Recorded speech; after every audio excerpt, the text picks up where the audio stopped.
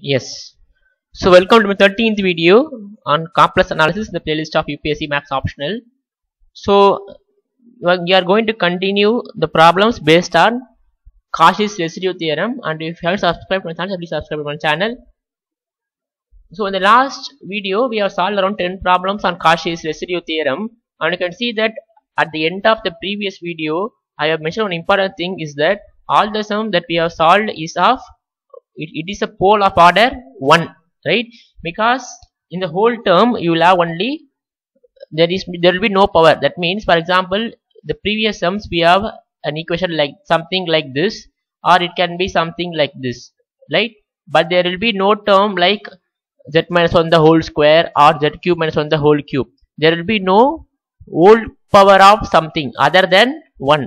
So suppose if you have a question like this, then we say it is a pole of order 2, then we say it is a pole of order 3, right? So that's what we are going to solve in this group of this set of problems, right?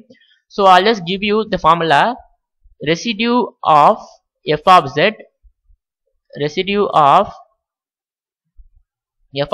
at pole of order n at z is equal to z naught is equal to 1 by n minus 1 factorial limit z tends to z naught dn minus 1 by dz n minus 1 z minus z naught whole power n into f of z. This is the formula for to find the residue when we have a pole of order greater than 1, right? So first we will find the singular point for this equation. So that means for now you neglect the power. So if there is no power, it will be a pole of order 1, but since since we have power 3, so first you will find the singular point. So that means that z plus 1 has to be equal to 0. So that means z is equal to minus 1 is a singular point. But z is equal to minus 1 is a singular point, but we say it is a pole of order 3, right? Z is equal to minus 1 is a pole of order 3. If there is no 3 term, then we say it is a pole of order 1. Then the same formula which I gave will work out for this problem. But since we have power 3 here, suppose if I try to apply that formula, so in that formula we have limit z tends to z naught, z minus z naught f of z, right? So if I try to apply the same formula here, you can see that we will arrive at e power 2z by z plus 1 the whole cube. So there will be only one term will be cancelling. There will be not all the term will be cancelling here. So we will left with e power 2z by z plus 1 the whole square, right? So if I apply limit z tends to minus 1, you can see that the denominator will become 0, right? So we cannot apply this formula. We can apply this formula when we have a pole of order 1, right? So all the sums we have solved is a pole of order 1. So if you apply n is equal to 1 here, you will arrive at this formula, right? You will arrive at this formula. So you can see it is a pole of order 3, right? So first we will find residue of f of z at z is equal to minus 1. So first you will find residue of f of z at z is equal to minus 1. Since it is a pole of order 3, we have to use this formula, right? So the same procedure I am going to carry over here, but I am not using this formula. Instead of this formula, I am going to use this formula here, right? So we are going to find residue of f of z at z is equal to minus 1, right? Because minus 1 is a singular point or as a pole of order 3. So it means I have to substitute n is equal to 3, right? Because it is a pole of order 3, so that means n is equal to 3. So if I substitute in that formula, I have 1 by 3 minus 1 factorial. And important thing is that our curve is mod z is equal to 2. So that means our singular point lies inside the circle. So therefore we have to find residue for that point. So and again limit z tends to z naught. Z naught is minus 1 here, because z naught is we are finding it's a singular point. So d n minus 1. So that means d square by dz square. I am just substituting n is equal to 3 here.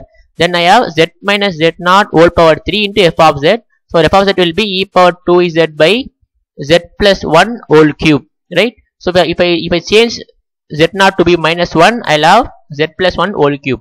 Now we can see that this whole term will get cancelled. So we are left with 1 by 2 factorial is 2. So limit z tends to minus 1 d square by dz square of e power 2z, right? So we are left with this term. So we want to differentiate this term twice, and then we have to apply limit z tends to minus 1. So if I differentiate first time, if I differentiate first time, I'll have 2 times e power 2z. If I differentiate second time, I have limit z tends to minus 1 4 times e power 2z. It's a basic differentiation. So if I apply limit z tends to minus 1, I have 4 into e power minus 1. So which will be 1 by 2 4 e power minus 2. So if I cancel these two terms, I have left with 2 e power minus 2. Right. So this is a residue of f of z at z is equal to minus 1. So after finding residue, we have to multiply 2 pi I to the sum of residues. Right. Since you have only one residues, our integral f of z dz is equal to 2 pi I into sum of residues. So which is 2 e power minus 2, or I can write this as 4 pi I e power minus 2. So this is our required answer. Right. We'll move on to the next problem. Yes. So we have to find the area of 3z cube plus 2 by z cube by z minus 1 in the curve minus 3, right? Because our center is 0, radius is 3. Now first we will find singular point. Step 1 will be finding singular point. So you can see that z cube is equal to 0 or z minus 1 is equal to 0, right? So z cube into z minus 1 equal to 0 means either this has to be equal to 0 or this has to be equal to 0. So if this is equal to 0, then we say z is equal to 0 is a pole of order 3, right? Because we have 3 whole power, and here we have only there is no whole power term here other than 1. So this means z is equal to 1 is a pole of order 1, or just a singular point, or we can say, or we can call that as a simple pole, right? So we can use the formula which we did in the previous video for finding the residue at z is equal to 1, and for finding the residue at z is equal to 0, we have to use the pole of order 3, right? So first we will find residue of f of z at z is equal to 0, right? So since it is a pole of order 3, we have to substitute in this formula, which is 1 by n minus 1 factorial d n minus 1 by dz power n minus 1 z minus z naught whole power n into f of z, right? This is required formula for finding the pole of order n, right? So limit z tends to z naught. So if I apply n is equal to 3 here, because 0 for in order to find residue at z is equal to 0, since it is a pole of order 3, we have to substitute n is equal to 3 here. So we will arrive at 1 by 3 minus 1 factorial, which is 1 by 2 limit z tends to z naught is 0 here, because we have find the residue at z is equal to 0. So this is our z naught. Limit d square by dz square z minus 0 whole cube into f of z. So f of z is 3z cube plus 2 by z cube. Now you can see that these two terms will get cancelled. So we have left with 1 by 2 limit z tends to 0. We have to differentiate these terms twice. So if I differentiate first time, I'll have 3 into 3z square plus 0. So if I differentiate again, I have limit z tends to 0 3 into 6z, right? So 1 by 2 limit z tends to 0 18z. So this will be equal to 0, right? So now we will find the residue of f of z at z is equal to 1. So at z is equal to 0, it is a pole of order 3, but at z is equal to 1, it is just a pole of order 1, right? So we can use the same formula which we did in the last video. So for finding that residue of f of z at z is equal to 1, so we can use a simple form formula which we have done in the earlier video. Limit z tends to z naught z minus z naught into f of z, or you can substitute n is equal to 1 in this formula. You get the same formula here. So this will be limit z tends to 1 z minus 1 into f of z. So 3z cube plus 2 by z cube into z minus 1. So this two will get cancelled.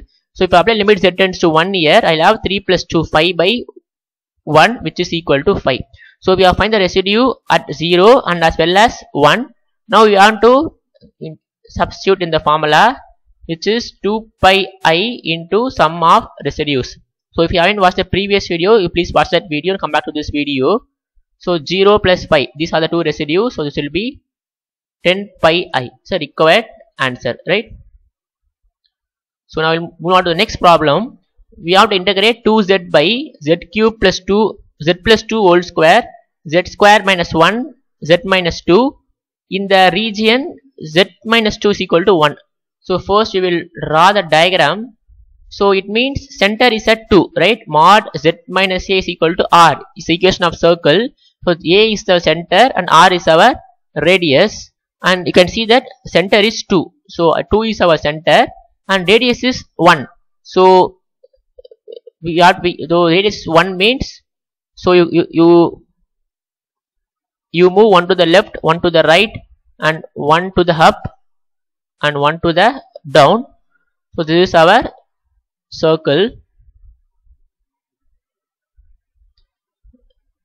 Sorry. This is our circle.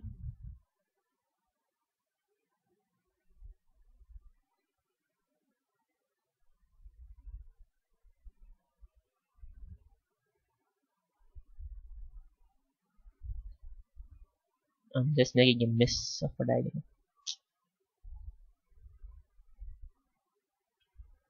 So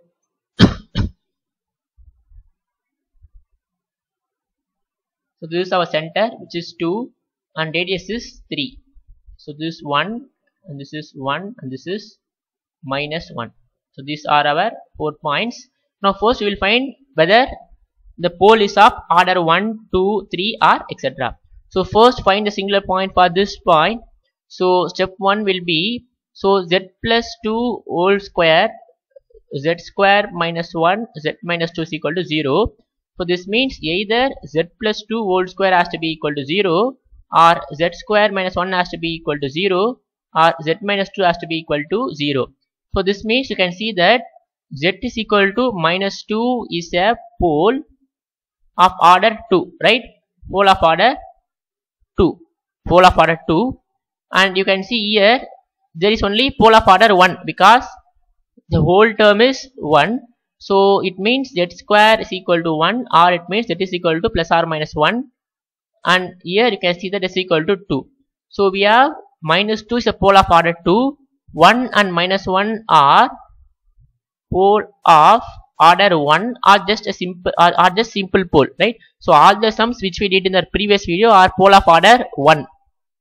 Here 2 is also a pole of order 1 because the whole term is 1, pole of order 1. Now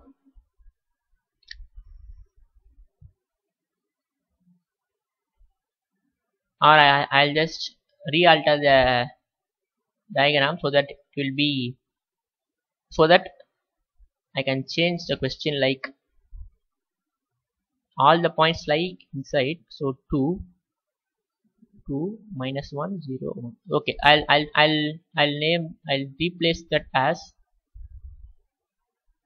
z plus 2 equal to 3. I'll just make some moderation in the question.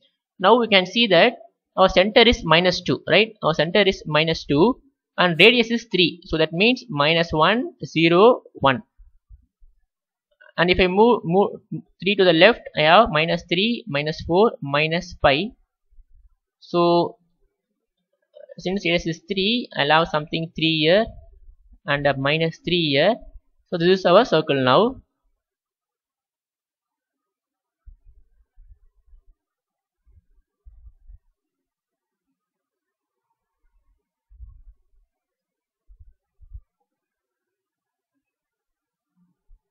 So this is our circle now. So don't, yeah, it may not look like a circle, but adjust with it.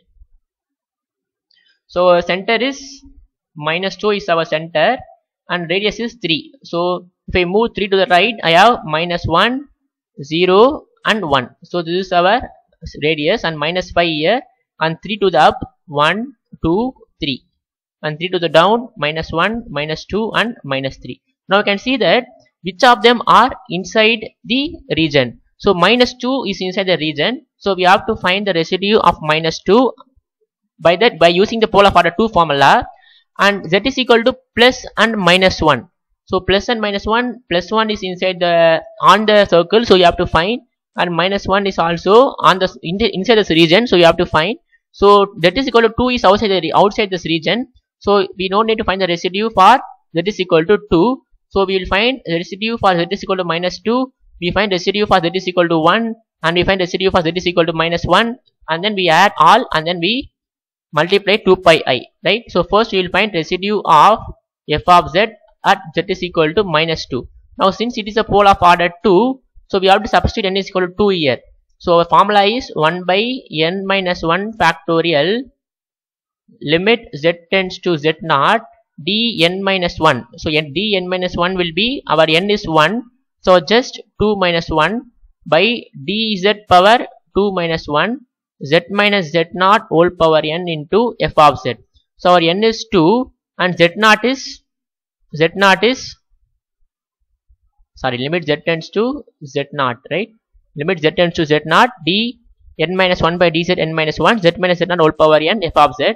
So if I replace n is equal to 2 and z naught to be minus 2, we have this 1 by 2 minus 1 factor, which is nothing but 1. So we have left with limit z tends to minus 2 d by dz of z plus 2 whole square into f of z.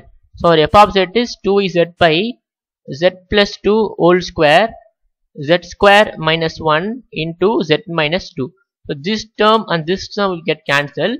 So we have left with limit z tends to minus 2 d by dz of 2z by z square minus 1 into z minus 2. So I leave that as exercise. You just apply u by v rule, and then after applying u by v rule, you just substitute limit z tends to minus 2, right? So you keep this constant b u dash minus u v dash by b square. You apply this and then apply limit z tends to minus 2, you will have the residue of f of z at z is equal to minus 2. Now we will find residue of f of z at z is equal to 1. So this is very easy because it is a pole of order 1. So we use the same formula we studied in the previous video. So residue of f of z at z is equal to 1. So since the pole of order 1, we will straight away apply the same formula. Limit z tends to 1 z minus z naught f of z. So limit z tends to 1 z minus 1, our f of z is 2z by z plus 2 whole square z square minus 1 into z minus 2, right? Yes. So this term will get cancelled, or I can write this as z plus 1 into z minus 1. So we have left with limit z tends to 1. There will be no derivative sign here because it is a pole of order 1. So 2z by z plus 2 whole square z plus 1 and z minus 2. So if I apply limit z tends to 1, I have left with 2 by, so 1 plus 2 is 3, 3 square is 9, and z plus 1 plus 1 is 2, and 1 minus 2 is minus 1. So we will have minus 2 or this to get cancelled. So minus 1 by 9 is the residue of f of z at z is equal to 1. So same way you find residue of f of z at z is equal to minus 1, since it is also a pole of order 1. So we straight away apply the formula limit z tends to 1 z plus 1 into f of z, or f of z is 2z by z plus 2 whole square. So I can write z square minus 1 as z plus 1 into z minus 1 into z minus 2. This term will get cancelled. So if I apply limit z tends to minus 1, I'll have minus 2 by, so minus 1 plus 2 is 1, so 1 square is 1, and minus 1 is minus 2, and minus 1 minus 2 is minus 3. So you have left with minus 1 by 3, right? So we have found residue for f of z is equal to 1 minus 1, and also I left that as exercise, the residue of f of z at z is equal to minus 2. So in order to find integral over c f of z dz, so answer is 2 pi I into sum of residues. So answer first one you got, and second will be minus 1 by 9 minus 1 by 3, right? This is a residue for f of z at z is equal to 1, and this is a residue for f of z at z is equal to minus 1, and this is a residue for f of z at z is equal to minus 2, right? So you add all three and you multiply 2 pi I, you will get the required answer, right? So the important thing is that, so first you have to find whether it is a pole of order 1, 2, 3 or pole of order n. If there is no whole term in the question, it is a pole of order 1, so you can apply the general formula. Suppose if I have whole power 2, now important thing is you have to understand the difference between the power inside and whole power, right? So you don't think this is a pole of order 2, right? Here it is a pole of order 1 because the whole power it is only 1, but here you can see that the whole power it is some integer, right? So in this video we have learned how to find the residue for f of z when we have a pole of order greater than 1, right? So in the next video we will solve some more problems on complex using Cauchy's residue theorem, and I introduce one more formula. So we have only 3 formulas. The first one is the general formula, and second is the pole of order n formula. So I will introduce another formula in the next video, and I will solve some problem on that formula. So and then I will solve some UPSC problems which appeared in the last year, right? So we'll see you in the next video. Goodbye. Thank you.